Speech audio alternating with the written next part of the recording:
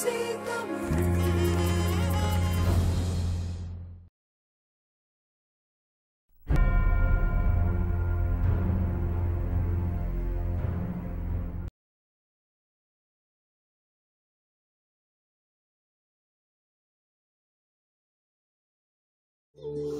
ஒரு 90ஆம் ஆண்டு வாங்கி கடை வச்சிருக்கிறேன். இது வந்து கோயில் மேலே தோல் தைக்கிறோம். இல்லை வெளிநாட்டில் எந்த நாட்டில் வாய்க்காலும் இங்கே தவில் தோல் தைக்காட்டி ஒரு நாட்டிலும் வாசிக்கல. இங்கே முழு வித்துவான்களும் இங்கே வந்து தோல் தைச்சோண்டு போகிறது. இதுக்கு வந்து இலங்கையை பொறுத்தளவில் முழுக்க இங்கே தைக்கத்தான் தோல் பாவிக்கினே ஒழிக்க வேறு விடாம தைக்கல. அது இப்படி கடை வேறு விடாமே இல்லை. விவசாயத்திற்கு அடுத்ததாய் கைத்தொழில்கள்.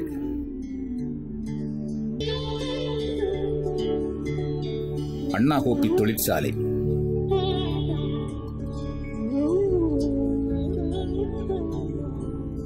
பெரிய அளவில பிற்பட்ட காலத்தில் தான் அண்ணா கோப்பி தொழிற்சாலை அவர் வந்து அதை வியாபார நோக்கத்தில் அதை ஆரம்பித்து தொழிலாளர்களை போட்டு கோப்பி வெளியே இந்த கோப்பி இங்கே விளையிறது குறைவு. அங்கே 1-2 மரங்கள்லாம் உருள் நிற்கும். அவர் கோப்பியை வெளியில் இருந்து எடுத்து ஃபேக்ட்ரியில் அதை அரைச்சி பதம் பண்ணி ஒரு பிஸ்னஸாக செய்தவர். அது பிரபல்யமான கோப்பி. அதில் அவர் அது அண்ணா கோப்பின்றது வந்து பல தொழில், அதாவது வந்து பல தானியங்கள் அவையின் தொழில் பல கோப்பி, அது ஜீவாகாரம் அப்படி இப்படி கணக்க இதுகள் அவைகிட்ட இருந்தது. பற்பொடி இப்போ இது எல்லாத்துக்கும் இங்கே ஒரு அளவுக்கு வசதியான தொழிலாளர்கள் எடுக்கக்கூடிய இருந்தது. மற்ற அவர் இந்த அவற்றை சொந்த இடம் உணிவில் இந்த அடிப்படையில் கோப்பி உற்பத்தி அவர் செய்வார். கோவில்களின் தேருக்கு ஆடை தைக்கும் தொழில். கோவில்களுக்கான திரைச்செயல்களை நெய்வதற்கும் தயாரிப்பதற்கும் பிரசித்தி பெற்றது இணுவில்.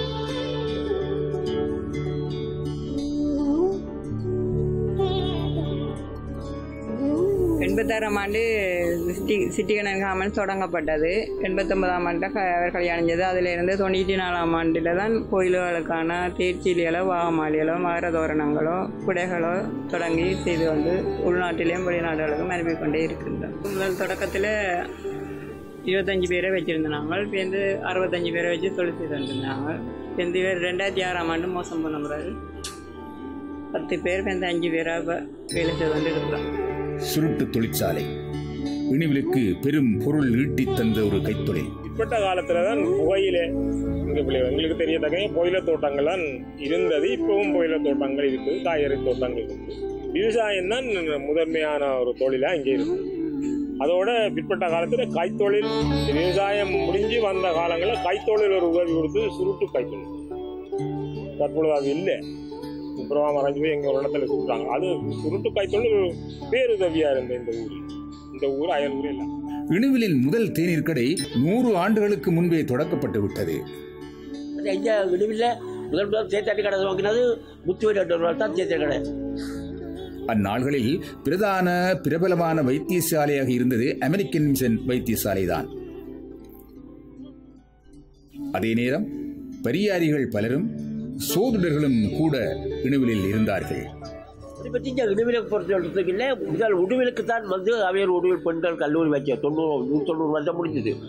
அதே நேரத்தில் வந்து இங்கே இணுவில்லை இருந்து பார்க்க இணுவில்லை மதம் பெற்று கூடுறார்கள், சமயம் பெற்று கூடுறாங்க. அடுத்ததுக்கு இடம் கொடுக்கணும். அப்போ அதே நிலைமையில வந்து பார்த்துட்டு ஒன்றும் செய்ய முடியலை. இவைக்கு மத மாற்றம் செய்கிறதுக்கு தக்கட தேவாலயங்களே எதுவும் போட்டு செய்ய முடியாத கட்டத்தில் பிறகு யோசிச்சு சரங்களுக்கு பொது உதவி மாற்றி ஒரு ஆஸ்பத்திரி கட்டணும். அப்போ 100 வருஷம் முடிஞ்சுது. அப்போ அந்த ஆஸ்பத்திரி கட்டணும்னு சொல்லியங்களை ஒரு குறிப்பிட்ட எல்லைக்கு அந்தால வர காணி எல்லாத்தையும் இதை பற்றி ஒவ்வொரு காணிக்கு அதுக்கு அவைக்கு வேறு காணிக்கு வாங்கி கொடுத்து அப்படி இருந்து குடியேற்றணும். அப்போ குடிய ஆக்களை இங்கே ஏற்றி போட்டு அந்த காணியை போடணும் எடுத்து ஆஸ்பத்திரி கட்டுறது நல்ல சிறப்பாக இருந்தது. இணுவிலுக்கு வந்த அமெரிக்கன் மிஷன் முதலில் ஒரு பாடசாலையை தொடங்கி அதற்கு சைவ மக்கள் எதிர்ப்பு தெரிவித்த போது பின்னாளில் ஒரு வைத்தியசாலையை ஏழை மக்களுக்கென்று ஆரம்பித்தார்கள். அவற்றோடு ஒரு கிறிஸ்தவ தேவாலயத்தையும் நிர்மாணித்தார்கள். இந்த ஆஸ்பத்திரிக்குள்ள அங்கே அவைந்த வணக்கத்தலத்துக்காக ஒரு சேர்ச் கட்டவேன், ஒரு தர்மங்க போகவில்லை. பிறகு இந்த ஒரு பள்ளிக்கூடம் வைப்போம்னு சொல்லி ஆரம்ப பாடசாலையோட வச்சுவேன். அந்த ஆரம்ப பாடசாலை வச்சால் அந்த ஆரம்ப பாடசாலைக்கு ஒரு பிள்ளைகள் அனுப்பில்லை. பிறகு தமிழ் இது நாங்கள் படிப்பிக்கிறோம்னு சொல்லி கொஞ்சம் வந்து 5ஆம் ஆண்டுக்கு மேலே போகிறது அவ்வளோ இல்லை. ஆனால் இணுவில் நிறைய கோவில்களை கொண்ட ஊர். பக்தியான மக்கள். இந்து மதம் தழைத்தோங்கி நின்றதற்கு இந்த கோவில்களும் அறநெறி கல்வி வளர்ப்பும் அங்கு வாழ்ந்த ஞானிகளும் சித்தர்களும் அறிஞர்களும் வைத்தியர்களும் கூட காரணமாய் இருந்திருக்கின்றார்கள்.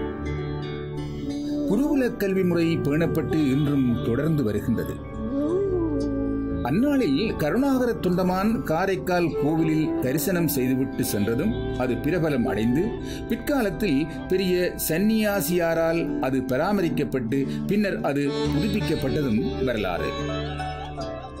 கருணாகர தொண்டமான சொல்லிங்களா இங்கே இடுவில பொறுத்தவரை சொல்றதுக்கு இல்லை. கருணாகர பிள்ளையார் இங்கே வந்து அவர் எல்லாம் ஊர்லாம் சுற்றி போய் வந்து காரைக்கால் கோயிலில் தங்கி பழங்கோயில் அதை கும்பிட்டுட்டு போறவர். அப்போ கும்பிட்டு போனால் அப்போ அவற்ற காலங்களில் இந்த கோயில் பிரபலமாக இருந்தது. பிறகு இப்போ அதுவும் போய்தான் கருணாகர பிள்ளையார் கோயில் கட்டுறது. இணுவிலில் பிரபலமான கோவில் என்றால் கந்தசுவாமி கோவில் தான். கலை அழகிற்கு கந்தசாமி கோவில் மஞ்சம் சொல்ல வேண்டிய முக்கியமான ஒன்று. இது உலக பெருமஞ்சமாகும். ஒரு நாள் கனவுல சொன்னார் மஞ்சள் செய்வோம்னு சொன்ன போல அந்த மஞ்சத்தை படத்தை உருவத்தை காட்டி கனவுல காட்டுறானே பாஞ்சு வச்சுட்டார். மற்றால் பிடி இங்கே காரைக்காலான்னு அவற்றை இந்த கந்தோர் மாதிரி அப்போ பிடிச்சி வந்தாலும் எல்லாரும் அவரை தேடி வரவிதானே இப்படி ராத்திரி முருகன் தான் இப்படி அப்படின்னா நாங்கள் மரம்பட்டி தரோம் எல்லாம் செய்வோம் மஞ்சள் செய்வோம். அப்போ ஒரு குரூப் சொல்லிச்சு நாங்கள் மரம்பட்டி தரோம். ஒரு குரூப் அவைக்கிட்டே இருக்கு அவைய வெளில உள்ளூராகலாம் மரம் இருக்கு. ஒரு ஆள் பார்த்து நாங்கள் சுட்டாடி தர முடியும். ஒரு பார்த்து நான் மஞ்சள் சொல்லிட்டு போடுற இடத்துல அவங்க மஞ்சள் போட்டு எல்லாம் செய்யும். அப்படியான கட்டத்தில் விலைகளை எல்லாம் செய்து மரம் தேவையான மரம் காணும். அவசியப்படா மரம் காண மாட்டோம். மஞ்சள் தண்ணி இப்போ கட்டுற மட்டும் கட்டியிருக்காங்க. அதெல்லாம் அந்த இது அவர் செய்த இடம். இவர் அப்போ எல்லாம் முடிஞ்ச பிறகு இந்த கட்ட உடனே மஞ்சள் பணி செய்ய பண்ணுறதுக்காக இவருக்கு கோரிச்சிருக்காரு. இவர்கிட்ட வைத்தியம் செய்யறதுக்கு செய்யதுன்னு சொல்லி ஒருத்தர் வெளி மாவட்டத்தில் உள்ள ஒரு முஸ்லீம் வந்தவர் வந்தால் போல சொன்னார், ஐயா இந்தியாவில் ஒருத்தர் ராகப்ப செட்டியார்னு சொல்லி ஒருத்தர் இருக்கிறார், அவர் ஆச்சாரியார். அவர்கிட்ட குஜராக செட்டியார் அவர்கிட்ட சொன்னால் ஆள் வேணும் அவன் கடிதம் எழுதுன்னு அவர் வெளிவேறண்டு சொல்லி போட்டு கூட்டுட்டார்.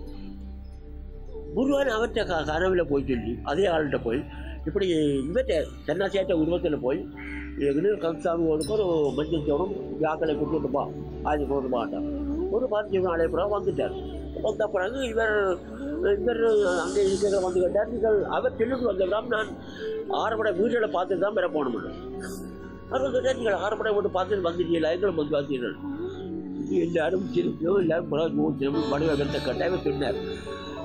அங்கே போய் கொடுத்து விலை சொல்லி போட்டு கொஞ்சம் திருநூறு கொடுத்து பாதுகாப்பு வச்சிரு எனக்கு உதவியாக இருக்கும்னு சொல்லி போட்டு மாட்டு சொல்லி சொல்லிட்டு வந்தார். அவர் வந்து சொங்கினவர் 181 புரட்டாதி அந்த பங்குனி உச்சிரத்துக்கு தான் அச்சு வச்சது.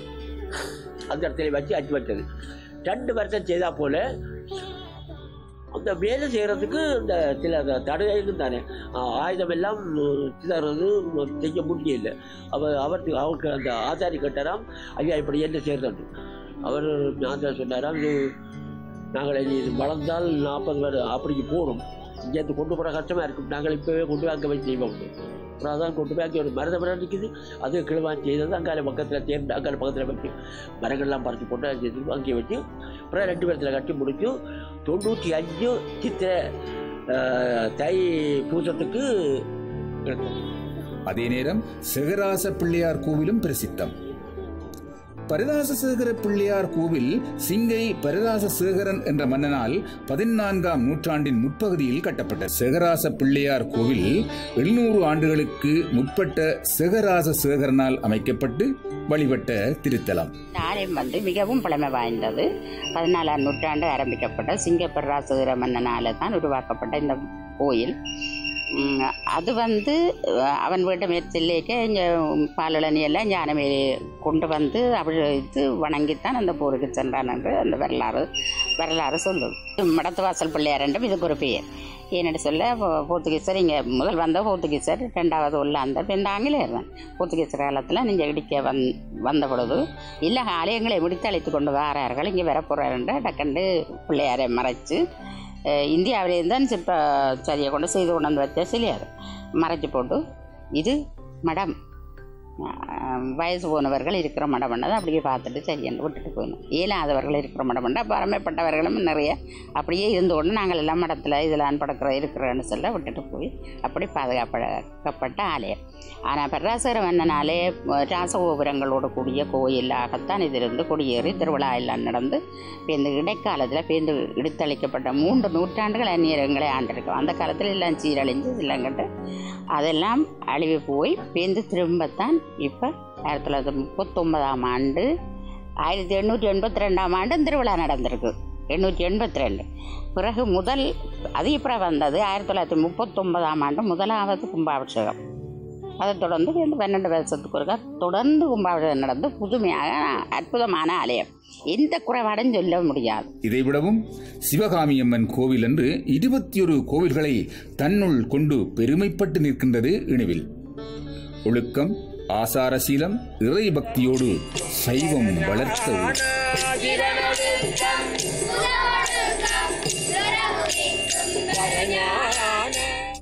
மக்கள் தெய்வமாக மதித்த காலிங்க மன்னரின் மகனான இளந்தாரிக்கு அவர் பெயரில் மக்களால் கட்டப்பட்ட ஒரு கோவில். காலிங்கராஜன் என்று சொல்லி ஒரு ஆள் ராமணத்தில் 2 வந்து இளந்தாரி கோயில் ஒன்று பார்த்துருக்கீங்களே, அந்த கோயில் கட்டி வைக்கவன். அந்த மன்னன் அவர் சாதாரணமான ஜனங்களோட நல்ல அன்பும் மரியாதையும் செய்கிறவர். அந்த முறையில் வரைகளை தகப்பனில் பார்க்க மகன் நல்ல இளம் வயதாக இருந்தார். அவரை இளந்தாரி என்றே எல்லாரும் கூப்பிட்டவே. அப்போ அப்படியான நிலைமையில கூப்பிட்டு அவர் இளந்தாரி என்ற பேர்லேயே வச்சிருந்தவர் நல்ல எல்லாம். அதனால் அவருக்கு இந்த சிவகாமி அம்பாள் முன்னுக்கே தரிசனம் கொடுத்து நல்ல பாதுகாப்பு. இப்போ அவர் ஒரு ஊர்வலம் ஒரு அரச பணியாக தேக்கலையும் அம்பாள் முன்னுக்கு போவார், பொம்பளை மாதிரி போவார். அப்படியான முறையெல்லாம் செய்து வந்து கடைசியில் ஒரு புளிய மரம் நிற்குது. அந்த புளிய மரத்தில் ஏறி அப்படியே ஒரு கலந்து போனார். அவரை பிறகு பார்த்த காணையில் இல்லை பார்த்தோன்னு தரமெல்லாம் பார்த்துட்டு சொல்லிக்கூட பிறகு 3 நாளை பிறகு வந்தாராம். வந்து நாங்கள் இப்படியான பிரச்சனை நீங்கள் இதில் வச்சு ஒரு ஆள் வச்சேன்னு வழிபடுங்கோ என்று சொல்லிவிட்டு போனார். அதையும் தரங்களெல்லாம் பார்த்து பிற்காலத்தில் இந்த ஊரின் பக்தி சிறப்பு கண்டு சேர்வன் இராமநாதன் அவர்கள் ஒரு பாடசாலையை அமைக்க முன்வந்தார்.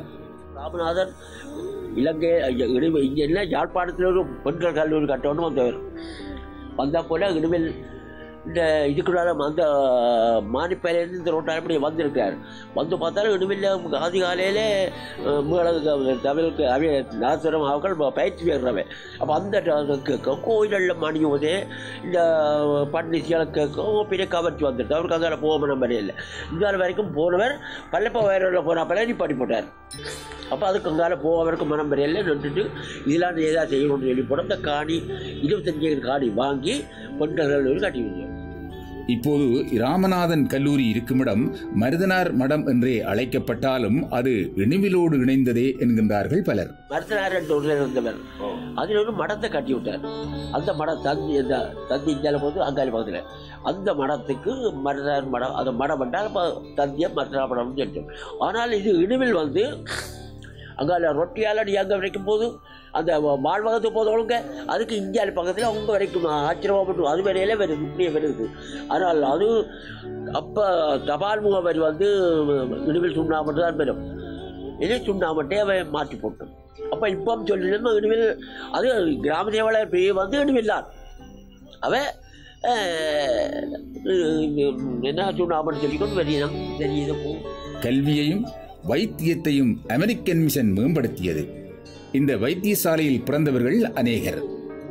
80 வயதுக்கு மேற்பட்டவர்களின் பிறப்பு அத்தாட்சி பத்திரங்களில் இவர்கள் பிறந்த இடம் இணுவிலாகத்தான் இருக்கும். அநேகமாக அந்த காலத்தில் இப்போ 100 வருஷத்துக்கு முன்னம் அது கட்டின காலத்து அது பிற கொஞ்ச நாளைக்கு யாழ்ப்பாணத்தை இங்கே வட்டுக்கோட்டை இங்கே என்ன வடமராட்சி வரைக்கும் இங்கே பழைய இங்கே வரைக்கும் எல்லா இடம் வசதி படுத்தவெல்லாம் இதாக பெற்றிடும். அதிகமான நாட்டுப்புற பொம்பளையால் அதிகமாக உள்ளூர் மருத்துவரோடு குழந்தை பெற முடிவிடும். இது வசதியாகவே எல்லாமே அதிகமாக பெரிய இப்போ அவை தெளிவாக இறந்துட்டோம். இப்போ 80-90 வயதுக்கு மேற்பட்டார்கள் அதிகமான மேற்சட்டிகளை இடிவில் தான் இருக்கும். பிற்காலத்தில் ஊர் பெரியவர்கள் இணைந்து ஒரு தமிழ் பாடசாலையை 1930ஆம் ஆண்டு இணுவிலில் அமைத்தார்கள். இதே இடுவில் உள்ள பெரியாக்கள் சில பேர், ஒருத்தர் மயில்வாரம் என்ற ஒருத்தர் மலேசியாவில் பெரியவர், மற்றது பொன்னையாட்டு சொல்லி ஒரு உள்ளூர் பிரபர், நல்ல விவசாயி, நல்ல புதுசான தோப்புள்ளவர். மற்ற அப்பா குட்டி என்றவர் அவர் சொந்த காணியில் வச்சிருந்தவர். அந்த காணியில் வேறு ஒரு சின்ன பள்ளி இருந்தது. அந்த பள்ளிக்கூடத்தில் வைக்கிறதுக்கு ஒழுங்கு செய்து போட்டு அப்போ வேண்டிய பொருளை மயில்வாரம் மறுப்ப இவையெல்லாம் சேர்ந்து ஒரு பள்ளிக்கூடத்தை வச்சு 30ஆம் ஆண்டு வெளியில் செல்வமாக வித்தியாலயாண்டு துவக்கினவை. அதுதான் இப்போ இடுவில் மத்திய கல்விக்கு வந்திருக்கும். 60ஆம் ஆண்டு அரசாங்கம் எடுத்த பிறகு அந்த பள்ளிக்கூடம் சேர்த்து அது கீழ்பிரிவு ஆரம்ப பிரிவு ஒன்றும் மத்திய இதே மேற்பிரிவு ஒன்று சொல்லி 2 தான் இப்போ நடக்குது. அதே காலத்தில் ராமநாதன் கல்லூரியும் ஆரம்பிக்கப்பட்டது. ராமநாதன் கல்லூரி கலைகளை வளர்த்தெடுத்த ஒரு பள்ளிக்கூடம். ராமநாதன் கல்லூரி 1913ஆம் ஆண்டு கட்டப்பெற்றது. அந்த பாடசாலையிலே ஆரம்ப காலத்தில் 12 பிள்ளைகள் தான் ராமநாதன் சேர்க்க முடிந்தது. ஏனென்று சொன்னால் அவர் இந்த ஆர்மநாவலர் வழியிலே வாழ்ந்தவர். ஆர்மநாவலர் இந்த பண்பாடு கலாச்சாரத்தை உழவுக்கு பாதுகாக்க வேணும் என்ற நோக்கத்தை இவருக்கு பூத்தியிருந்தார். அந்த வழியில் நாவலருடைய வழியிலே நின்றவர் ராமநாதன். சட்டசபைக்கு கூட அவரை அனுப்பினது நாவலர் தான். அந்த வகையில் 50 ஆண்டுகள் சட்டசபையில் இருந்திருக்கிறார்.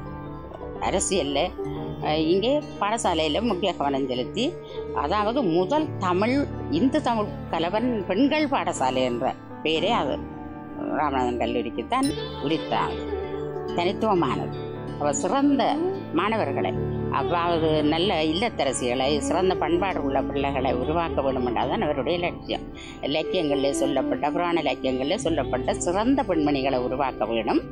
அதோட பதவி கல்வி உயர்வுகளும் அவருக்கு இருக்க வேண்டும் என்றது அவர் நடை, உடை, பாவனை, வழிபாடு எல்லாத்திலுமே அவர் அந்த கொள்கையை கடைப்பிடிக்கக்கூடியதாக அந்த பாடசாலையை அமைத்து கொடுத்தார். பாடசாலையோடு இணைந்த ஆலயமும் அமைக்கப்பட்டிருந்தது. கொஸ்டல் அதாவது கொஸ்டல் என்ற விடுதிச்சாலை, அதில் குருகுல முறைப்படி பாடசாலை நடத்தப்பட்டது.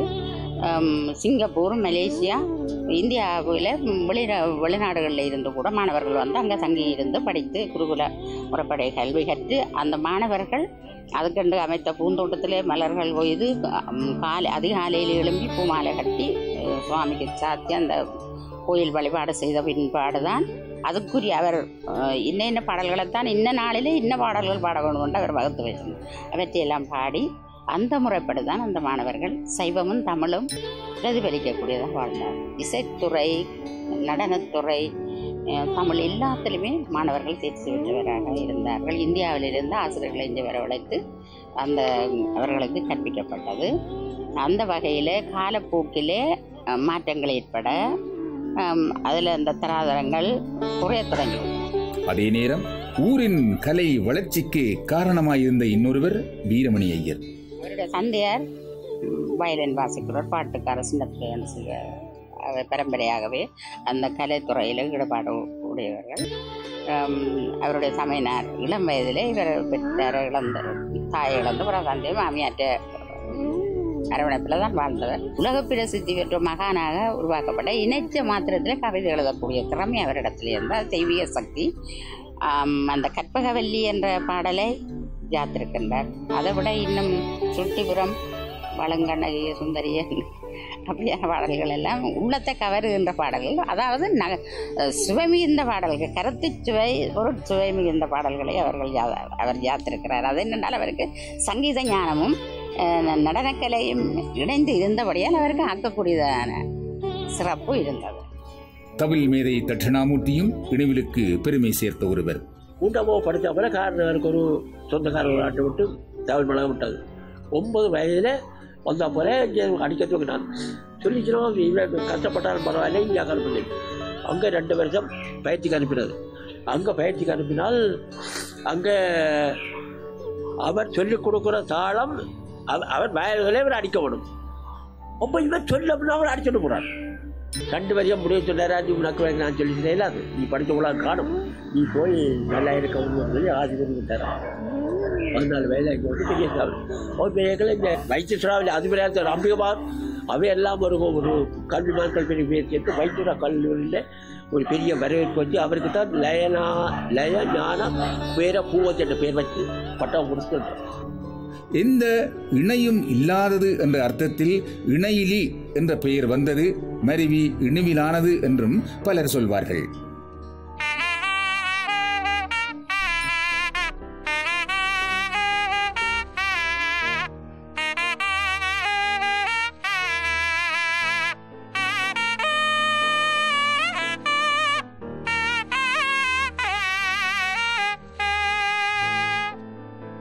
இந்த ஊரில் இசை எங்கும் ஒலித்துக் கொண்டுதான் இருக்கும். கவியொழுக்கும் தாழ்தடவைக்கும் காடுகள் கடுமாறி கவியொழுக்கும் தாழ்தடை வைக்கும் காடுகள் கடுமாறி காய்துற்றும் காயமொருக்கும் காவிரி காய்கனிதுற்றும் காயமொருக்கும் சிவனொடுக்கம் புறகொடுக்கம் திறகுடி